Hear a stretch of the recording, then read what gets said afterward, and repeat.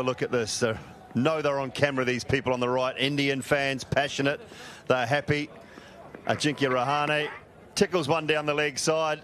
They see what's happened and then, oh no, what's going on? Oh. Even though I know. You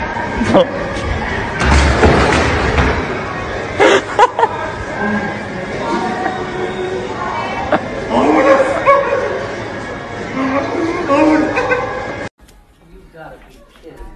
Okay. Oh my God.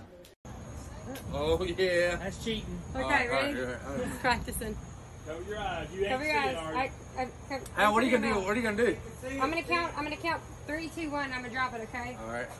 All right, ready? Hold on. How long am I going? We trying to set like a record here, or what? I'll stop it. Okay. I just want to see how long you can go. All right, ready? You got it. Hold on. What am I doing? All right. Sit there. Ready? 3, 2, 1. Go! Ah! You gotta get up sometime. You gotta get up sometime.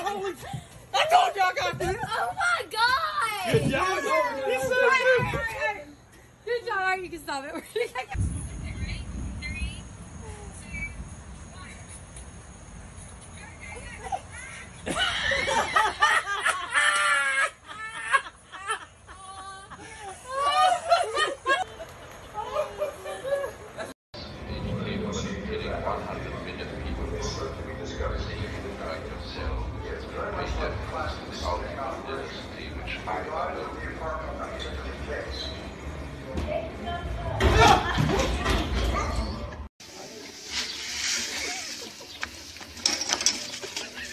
Mas no cu, desgraçado, vai enganar seu pai? Ah, puta, que pra você.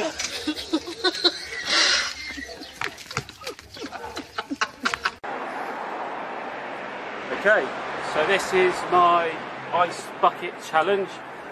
Thank you, Jemmy, for nominating me.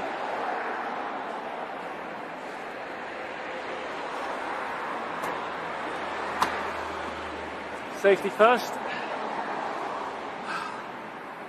Oh, shit.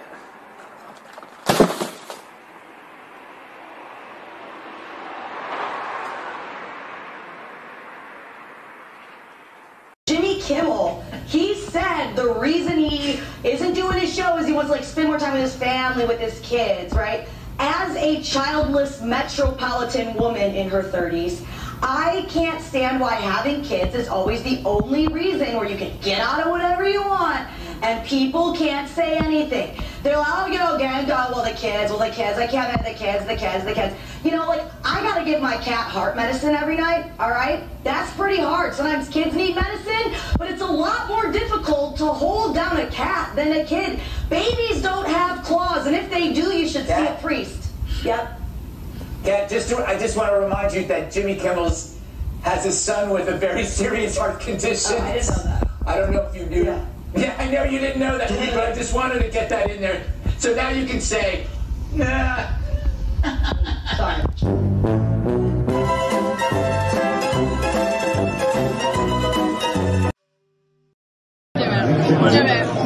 it. You haven't got in yet, have you? Do it. Before this stage, after the others, end of group stage match. It's not quite as intense as this. You can see his legs heavily strapped up as well. First, I want to direct this to Miss Skinny Minnie. Which Miss Skinny Minnie? Isn't her name Mimi or Skinny Minnie? Yeah, okay, Mimi. Well, the skinniest girl up there. Anyways, she made a comment that you have to have a lot of willingness and motivation to be skinny. I was quoting Dr. Kelly Brownell of Yale. That's what he says. I don't care who you was quoting. You said it, own it. I agree with him, absolutely. Okay, good. But I'm a plus-size model. I am willing and motivated to wake up every day to keep these curves. I don't want to wake up and look like you and be confused and quoting everybody. Why don't you say what you have to say and stand up for what you believe? Oh, I was just tagging on to she was talking about the same Yale Center, so. Okay, but let me ask you a question while you're standing up. Why is it okay for you to call her Skinny Minnie?